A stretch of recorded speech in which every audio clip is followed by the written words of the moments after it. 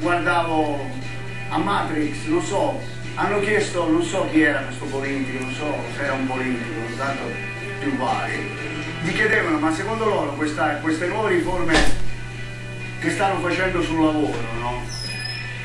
Porteranno beneficio subito, no? Questo diceva che adesso non serve a un cazzo fare queste riforme, che prima bisogna far risalire l'economia. Ma vorrei dire io, ma se non crei lavoro, come cazzo fa a crescere l'economia?